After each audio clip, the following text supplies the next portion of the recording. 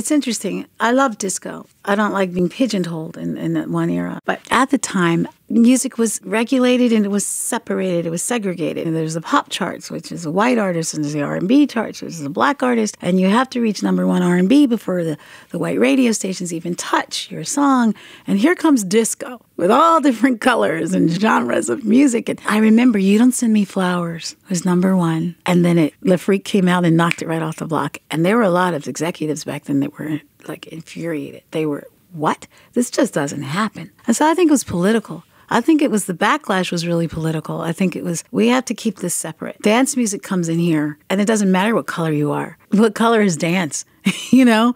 And so I think they had to label it even more so. Now, don't get me wrong, there are some really bad disco songs. Oh my gosh, there's a lot of people jumping on the bandwagon, yeah. But then there's some really bad country songs and some really bad. I think there's good and bad in all kinds of music.